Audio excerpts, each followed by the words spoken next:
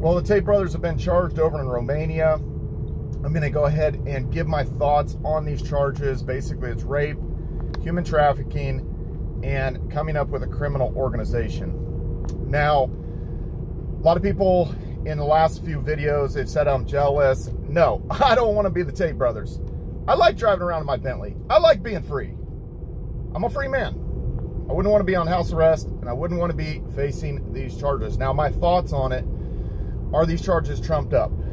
Probably. The rape and the human trafficking, an interesting spin with the human trafficking thing where they've went with this one is the fact that they're basically saying that they tempted these girls to come to Romania under the premise that they would be in a relationship with them. And I think that that's interesting. I think that they can kind of spin that narrative to a point where maybe people would kind of sort of believe that, because Andrew had said in a few clips or something that I'd seen in various podcasts that, you know, he got these girls to kind of come and he kind of told them the lowdown, and they all thought, you know, whatever, they were his girlfriend or something like that. And then some of them decided, well, I don't want to do this webcam thing. And they just took off and went back home or something like that. But some of them stayed. And so you could maybe try to spin some sort of narrative that, you know, he duped them or got them to come there under those pretenses or something.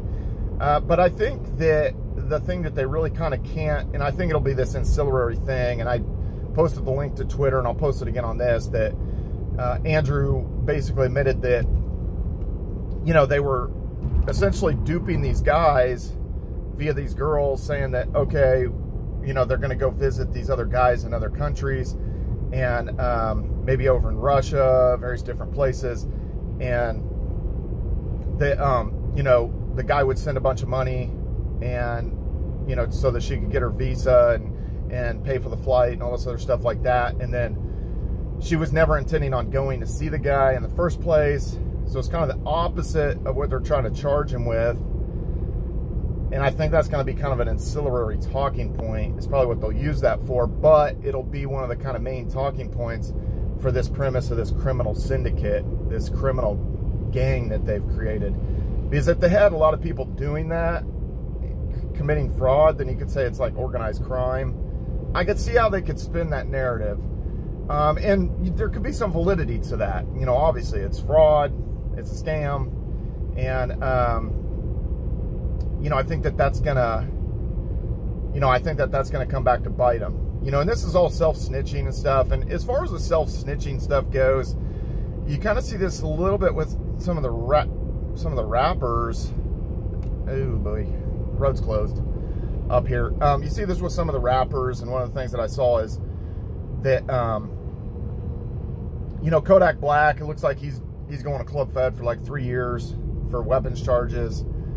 And Fetty Wap, I think, is in, you know, he's in trouble for maybe transporting drugs or something like that. You know, these guys rap about it, but that was their life. And then they thug out, and, you know, it comes back to bite them a lot of times. So that being said, guys, that's my thought on the Tate situation. I don't want to be them. I think they're up against a mountain, and some of the charges, you know, you could kind of say there is a little bit of validity to some of this, and I would definitely not want to be defending against that. So anyway, guys, what do you guys think about the charges in Romania, and how long do you think that's going to play out? I think it's going to take 2-3 years for them to really kind of get charged, and for anything to really kind of get, you know, kind of officialized with this. But, you know, who knows? Anyway, guys, have a nice day. Follow me on all social media at Brian Phobos, YouTube, Instagram, Steam it, Twitter, Hive, DTube. Subscribe.